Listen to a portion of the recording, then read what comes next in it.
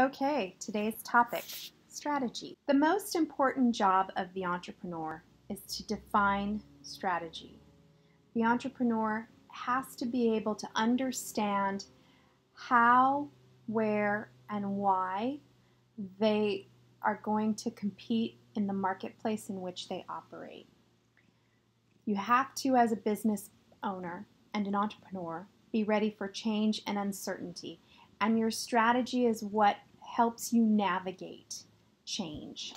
Capital is probably one of the most important components of your overall strategy. And there's two types of capital. There's financial capital, which would represent cash that you need for your investment purposes. That could be funding from investors, that could be savings, but it's cash.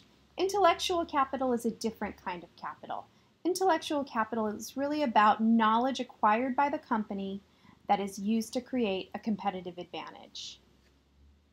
Intellectual capital is comprised of three components: human capital, structural capital, and customer capital. And again, intellectual capital is about harnessing knowledge, gathering, organizing, and disseminating the collective wisdom and experience of your employees and using it toward making your business better. Human capital is really about the brain power of your workforce. Structural capital is about the knowledge and experience and intellectual property your company holds. So it can be patents, copyrights, trademark, people, experience, etc.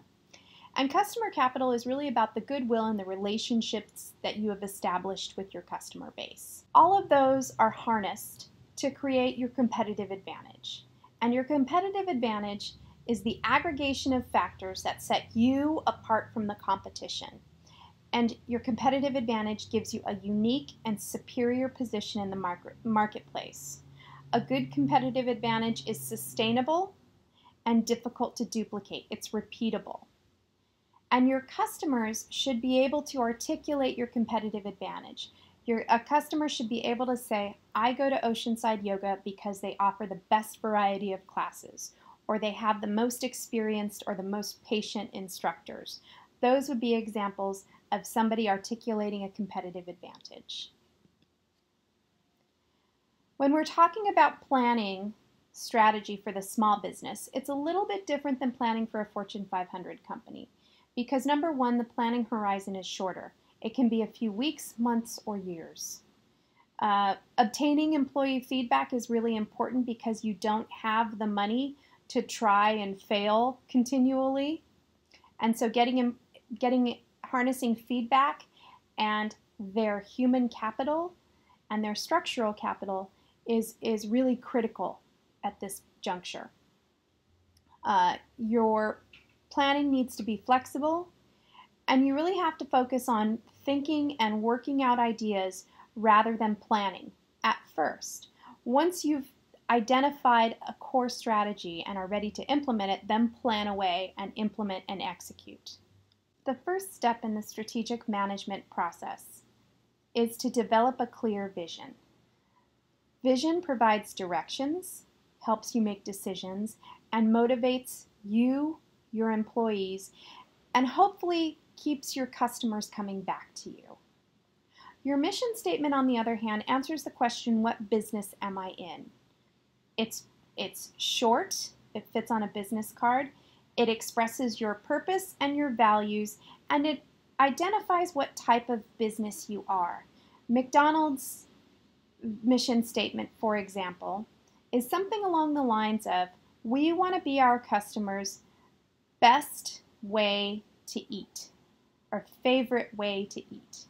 One sentence, very simple, and really it doesn't identify McDonald's as serving burgers because they don't just serve burgers, but they provide customers with a fast and convenient and hopefully delicious, depending on your taste, way to have a quick, fast, and high-quality meal.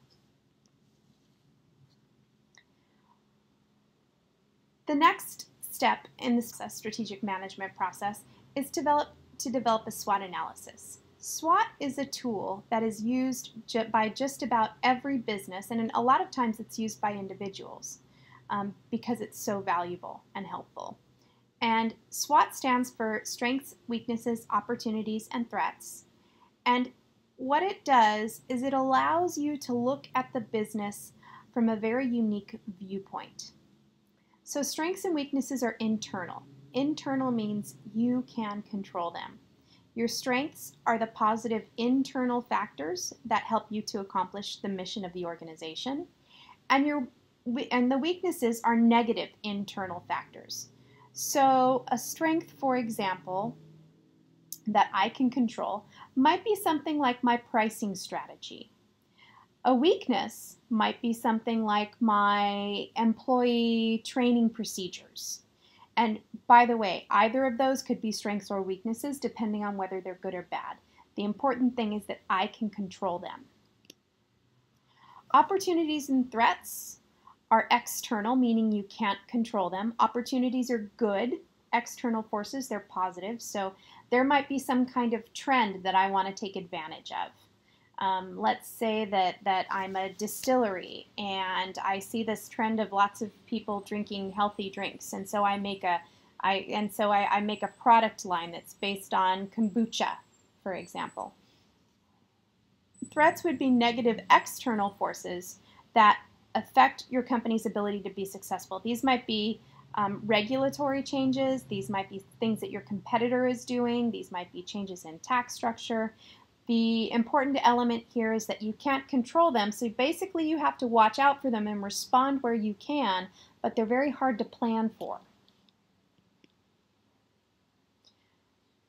Ideally, your SWOT will help to identify your key success factors, and those success factors are those elements of your business or those elements of what you do or how you run your business that will help to determine your success in the marketplace. You want to manipulate your key success factors in order to help to maintain your competitive advantage. You need to know who your competition is, and you need to know what their strategies and tactics are. You need to know who the new competitors are coming into the marketplace. You need to react to what they do, better yet, to anticipate what they're going to do before they do it. And you need to continually be able to differentiate your product from theirs. And there's two types of competitors. There's direct competitors, people who do the exact same thing that you do, think McDonald's and Burger King, and indirect competitors. Indirect competitors are people or entities that do something similar. For example, McDonald's sells food, so does Papa John's. They're probably indirect competitors. McDonald's sells food, so does the grocery store. There's an indirect competition there.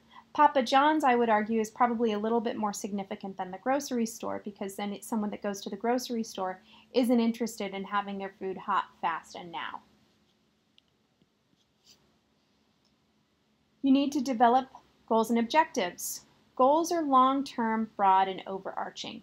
Think about answering the question, where do you see yourself in 5 years? Where do you see yourself in 3 years?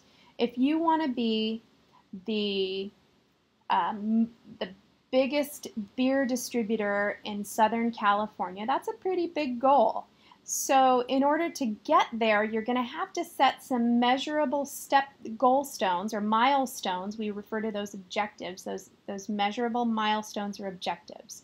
The key to objectives is they have to be measurable and they have to align to the goal. And then getting to strategy. There's 3 options for strategy and kind of a hybrid strategy. The first strategy is cost leadership. And this is when you're the lowest cost relative to your competitors. So you're the cheapest guy in the marketplace.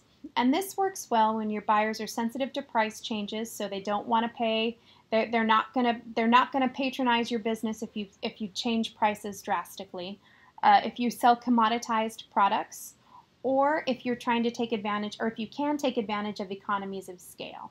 Economies of scale simply means that the more you make, the cheaper your product or service is to produce, and so you can charge less. Differentiation is when you're competing on the uniqueness of your good or your service. And differentiation works well if you can create high brand loyalty and low price sensitivity, meaning that people love your product and they'll pay a premium for it if need be. So an example of a company that might differentiate would be a department store like Nordstrom's or Macy's. They're competing based on service or on styles that they carry or on brands, but they're not going to be the cheapest in the market. You have to be able to identify how your business is special. Amazon would be another example of a company that differentiates. Your next option is a focus strategy. And a focus strategy is where you concentrate on one segment of the market. Either you sell one product, you sell to one segment of the market group, like you sell to seniors or you sell to athletes.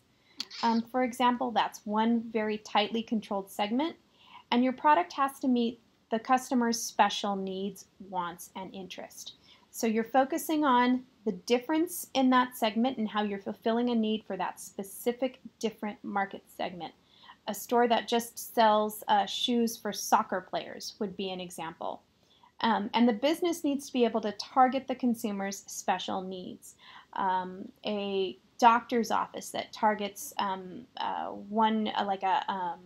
OBGYN, for example, an obstetrics office, targets a specific customer segment. The last variation would be what we would call a focused differentiation strategy, where we take the two strategies and kind of make a hybrid.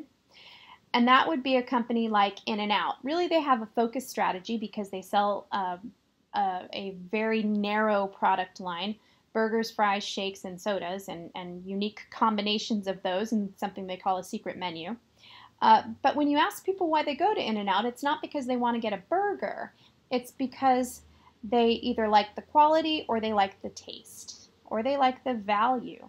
And so In-N-Out would be a company that's kind of harnessing both of those strategies into its own hybrid strategy. The last step is execution. And execution is probably the most difficult part of the strategic planning process because you have to implement. You have to identify when you need to have things done. You need to have stepping stones to get there. You need to identify your resources, know who's going to do what, and above all, know why you're doing all of this work in the first place. What is it that you're trying to accomplish? And if you can do that, you have executed a strategy that will hopefully lead you to vast success in your entrepreneurial endeavor. And that's it.